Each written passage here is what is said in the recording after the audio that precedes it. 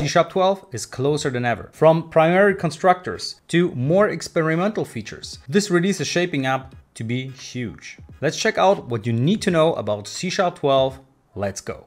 Kicking off our list, C# 12 brings us primary constructors for non-recorded classes and structs. In C# prior to version 12, if you needed to create a class with properties, the usual practice would involve declaring private backing fields for each property. These fields would then be initialized through a constructor.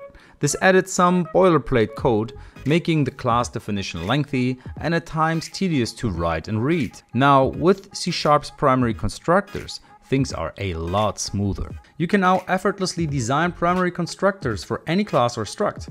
Say goodbye to excessive redundant coding. Just think parameters in your class available everywhere. That's right, no more repeated private fields, resulting in more streamlined and efficient code. Up next are the enhanced using directives. Using directives have been an integral part of C# for creating aliases and bringing namespaces into the scope of your code. Before C# 12, this was mostly restricted to creating aliases for namespaces or to import multiple namespaces, making it easier to reference them. With C# 12, the power of using is extended further to handle more complex types like tuples and arrays. In addition to the well-known non-nullable value types, we can now assign aliases to tuples, arrays, and even nullable integers. And what do we get from that? Well, cleaner, more readable, and well-organized code. Well, lambda expressions have also gotten an update. Lambda expressions have always been a staple of C#. However, before the innovations of C# 12, if you wanted to use default values in a lambda, you often had to resort to wrapping the lambda inside a separate method. It was a workaround, but not the most elegant solution. C# 12 streamlines this with the ability to directly set default values in lambda expressions. The syntax is the same as adding default values for arguments to any method, so no confusion there.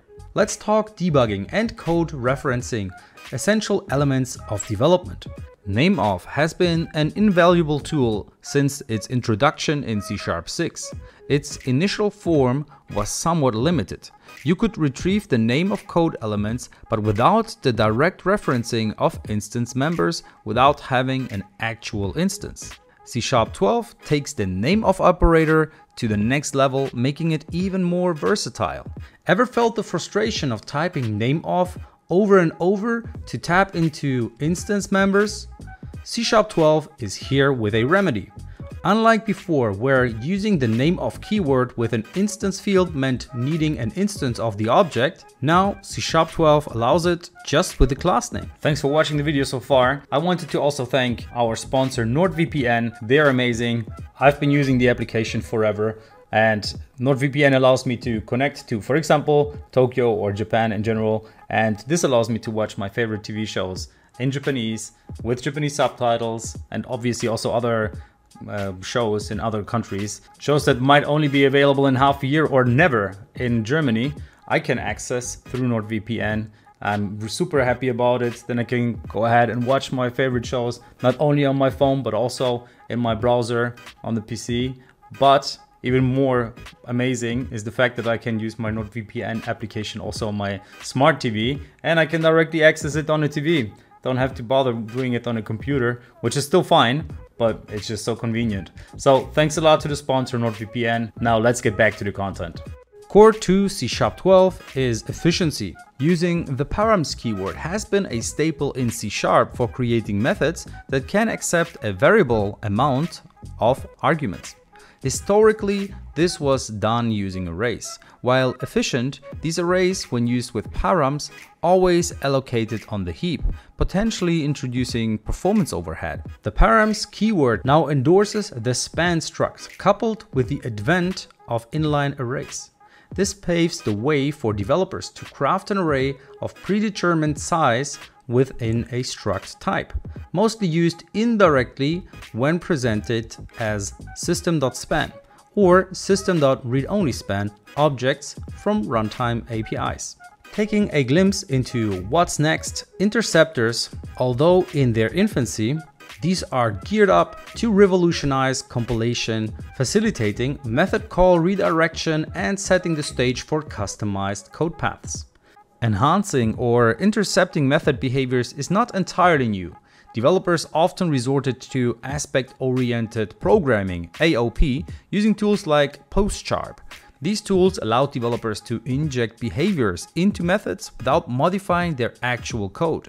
This was useful but often required additional dependencies and sometimes complex configurations. C#12's experimental interceptors seem to be heading in a direction that might allow these behaviors natively, without the need for external tools.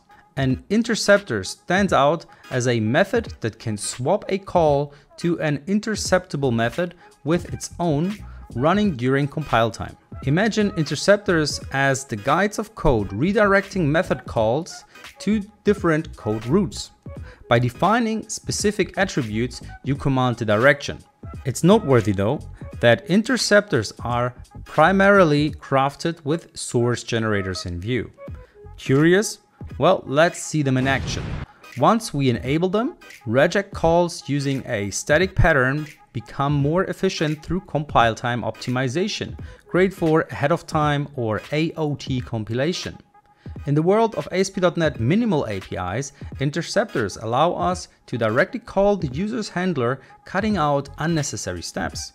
Dependency injection gets streamlined too. With interceptors, calls can be instantly optimized. Lastly, at least for now, serializers get a boost. Interceptors optimize them during compile time based on specific calls like serialize my type. However, it's worth noting, interceptors as of C#12 or .NET 8 will probably remain in the experimental zone, but might cement their place in future C# updates. Who knows, right? Interceptors are a brand new thing in C#, so not much is known yet about them, and many things may change over time. But we can, if you want, do a deep dive into what interceptors are going to look like and do a quick little comparison to what we had to work with before them. So if you want us to make a video on that topic specifically, let us know in the comments below. And with that, that should have brought you up to speed when it comes to what's new in C#12. Obviously, C#12 isn't even out yet at the point of recording this video, and there might be some changes still coming, but once they're there, I will definitely create another video. So make sure to hit the subscribe button. Do you have any questions or any remarks, any other features that you would like us to present? Just let us know in the comments down below, and also hit a like button while you're at it. Thank you very much for watching the video, and as always, happy coding.